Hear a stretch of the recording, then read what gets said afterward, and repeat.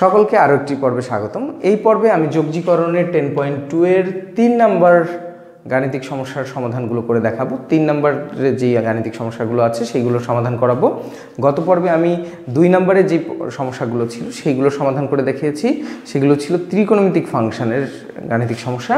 আজকে হচ্ছে e⁴x বা এক্সপেনশন ফাংশন যেটা, সেইটার গাণিতিক সমস্যাগুলো, ইন্টিগ্রেশনাল গাণিতিক সমস্যাগুলো আজকে আমরা করব। 3-এর যে প্রথম অঙ্কটি আমাদের দেওয়া আছে, খুবই গুরুত্বপূর্ণ একটি অঙ্ক। 3-এর 1 integration of e⁵x plus e⁴3x e⁵x plus e⁵3x divided by আছে হচ্ছে e⁴x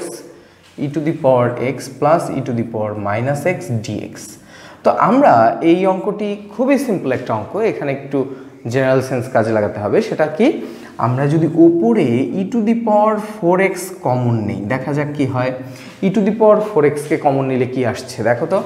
e⁵x থেকে e⁴x কমন নিলে অবশ্যই e⁴x থাকবে। এখন e⁵3x থেকে e⁴x কমন নিলে কি হবে? কমন নেওয়া মানেটা কি? কমন নেওয়া মানে ভাগ করা। তাহলে e⁴3x কে আমরা e⁴x দ্বারা ভাগ করেছি। কমন নেওয়া মানে ভাগ করে দেওয়া। দেখো e⁵x কে যদি e⁴x দিয়ে ভাগ করে দাও তাহলে e⁴x থাকে, আর e⁵3x কে যদি e⁴x দিয়ে ভাগ করো তাহলে কি আসছে? আমরা যদি সূচকের নিয়মটা অ্যাপ্লাই করি e⁴3x - 4x, তাহলে জাস্ট -x থাকে, কারণ 3x থেকে 4x যদি বিয়োগ হয় তাহলে প্লাস e⁻x থাকে। তাহলে নিচে কি আছে? e⁴x প্লাস e⁻x, এই টোটালটার সাথে dx গুণ আকারে আছে। কিছু কি বুঝতে পারছো? আশা করি সবাই বুঝতে পারছো যে এই অংশটা আর এই অংশটা গুণ ভাগে কাটা যাচ্ছে। তাহলে আমাদের উপরে just integration of e⁴x dx এই অংশটা থাকছে। খুবই সিম্পল হয়ে গেছে। এখন ইন্টিগ্রেশন অফ e⁴x dx, এটার ইন্টিগ্রেশন করলে e⁴x কে ডিফারেন্সিয়েশন করলে e⁴x হয়, e⁴x কে তাহলে ইন্টিগ্রেশন করলেও e⁴xই হবে। তাহলে e⁴x কে ইন্টিগ্রেশন করলে e⁴xই হয়, তাহলে e⁴x কে ইন্টিগ্রেশন করলে e⁴xই হবে। কিন্তু 4x তো x না, যদি কোনোটা কোনটা যদি যেটাকে আমরা x ধরলাম ওটা যদি x না হয়, ওটাকে ডিফারেন্সিয়েশন করে ভাগ করে দিতে হয়। তাহলে 4x কে যদি আমি ডিফারেন্সিয়েশন করি তাহলে পাবো 4, তাহলে ddx অফ 4x এইভাবে লিখেই দিই প্লাস সি, তাহলে e⁴x divided by 4x K differentiation করলে 4 পাওয়া যাচ্ছে প্লাস সি। এটাই আমাদের অ্যান্সার। আশা করি সবাই বুঝতে পারছো। এরপর আমরা 3-এর দ্বিতীয় অঙ্কটি করব। 3-এর যে দ্বিতীয় অঙ্কটি, এটিও e⁴x টাইপের অঙ্ক।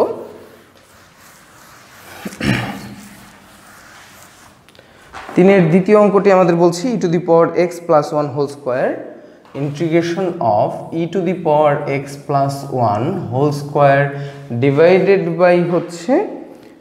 বাই রুট e⁴x dx আছে। সো এইটা হচ্ছে 3-এর দ্বিতীয়টা। তাহলে এইখানে আমরা কি করছি দেখো, এইখানে আমরা উপরে a + b হোল স্কয়ারের সূত্র আছে, এটাকে ভেঙে দেব আমরা। তাহলে e⁴x whole square plus 2e⁴x into 1 না দিলেও চলে, প্লাস 1 স্কয়ার মানে 1 রুট e⁴x এর উপরে আমরা রুট মানে পাওয়ার হাফ, সো পাওয়ার x/2 আকারে লেখা যায়। রুট e⁴x কে আমরা e⁴x/2 লিখতে পারি, কারণ রুট মানে পাওয়ার হাফ আর পাওয়ার দুইটা কি হচ্ছে এখানে গুণ হয়ে যাচ্ছে, এরকম ব্যাপারটা। e⁴x এর উপরে পাওয়ার হচ্ছে হাফ, এইবার পাওয়ার দুইটা গুণ হয়ে x/2 হলো। তো এইবার আমরা কোন সূত্রটা অ্যাপ্লাই করি? এই ক্ষেত্রে আমাদের মনে আছে a + b divided by c হলে কি লিখি আমরা? a/c plus b/c। তাহলে আমরা এই সূত্রে আমরা এটাকে সেপারেট করব। তাহলে কি আসছে দেখা যাক, e⁴2x divided by e⁴x/2 dx plus 2e⁴x divided by e⁴x/2 dx plus ইন্টিগ্রেশনের মধ্যে 1/e⁴x/2 dx। খুবই সিম্পল ইন্টিগ্রেশনের। এবার আমরা সূচকের নিয়মে কিছু কাজ করব। e⁴2x থেকে যদি x/2 চলে যায় 2x মানে হচ্ছে দুইটা x, সেখান থেকে x/2 মানে হাফ x চলে গেছে, তাহলে কয়টা x থাকবে? 1.5টা x, মানে 3/2x থাকবে। ইন্টিগ্রেশন অফ e⁻²x থেকে হাফ x চলে গেলে 1.5x থাকে, 1.5x কে লেখা যায় 3/2 মানে 1.5, তার মানে 3x/2 হবে এটা dx। তোমরা চাইলে সূচকের নিয়মে যোগ বিয়োগ করতে পারো, কোনো সমস্যা নেই। প্লাস এখানে 2 ইন্টিগ্রেশন অফ x/2 মানে হচ্ছে হাফ, উপরে আছে একটা, তাহলে একটা থেকে হাফ চলে গেলে কি থাকবে? e⁻x/2 dx থাকবে।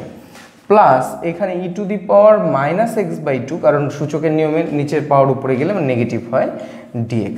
এখন সিম্পলি ইন্টিগ্রেশনের সূত্র, e⁻x কে ইন্টিগ্রেশন করলে e⁻x হয়, e⁻x কে ইন্টিগ্রেশন করলে e⁻x হয়। তাহলে এখানে e⁻3x/2 আছে, তাহলে আমরা এটাকে চিন্তা করব e⁻x যদি হয়, এটা x ধরলে e⁻x তো e⁻x হবে, 3x/2 হবে, কিন্তু এটা তো x না, এটাকে ডিফারেন্সিয়েশন করে ভাগ করতে হবে, তাহলে divided by 3/2।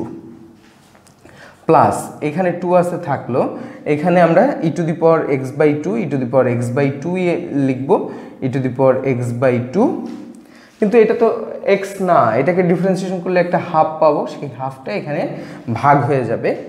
Plus e⁻−x/2 K integration করলে e⁻−x/2 হয়, কিন্তু এটা তো x না, এটাকে কি করতে হবে? এটাকে নিচে ভাগ করে দেব, তাহলে এটা হবে -12 প্লাস c। তো এরপরে তোমরা এটাকে একটু সাজায় লিখবা, সেটা এরকম, আমি প্রথমটা একটু করে দেখাই।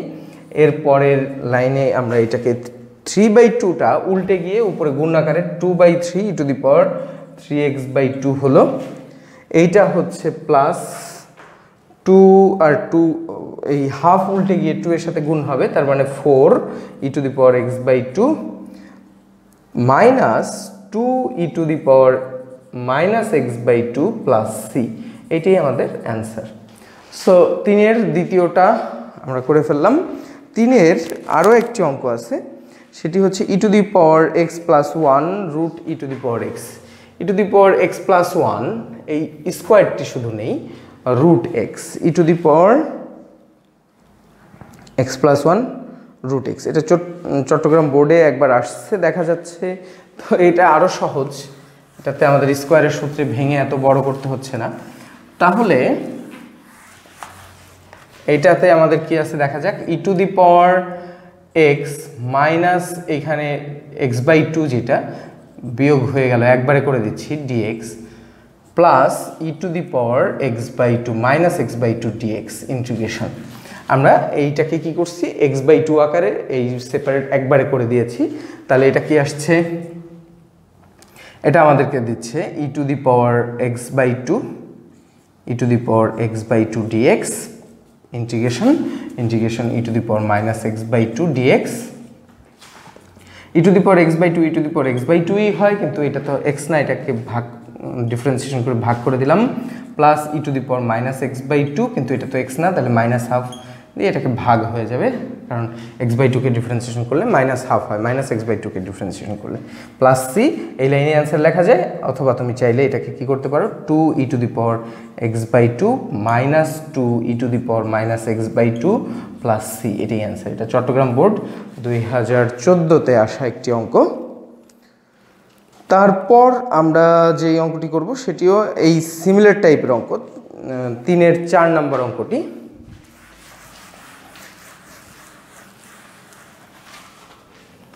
এরপর হচ্ছে আমাদের দেওয়া আছে 3-এর 4 নম্বর অঙ্কটি, integration of 1 plus e⁵x, integration of 1 plus e⁵x divided by e⁻√3x, e⁻√3x, okay, √e⁻3x, এইটা dx দেওয়া আছে। সো এই সিমিলার টাইপের অঙ্ক, তো এটাকে আমরা কি করব, integration 1/e⁻3x/2 dx plus e⁵x divided by e⁻3x/2। আমরা কি করলাম, রুটটাকে হাফ আকারে পাওয়ার নিয়ে গেলাম, আর এইটাকে 1-এর নিচে একবার দিলাম, এইটার নিচে একবার দিলাম, সেপারেট করার রুল যেটা, সেটা এখানে অ্যাপ্লাই করলাম। এখানে e⁻−3x/2 dx আছে, এটা সূচকের নিয়মে পাওয়ারটাকে উপরে নিয়ে আসলাম, plus integration of e⁻5x−3x/2 dx, এইভাবে একবার লিখলাম।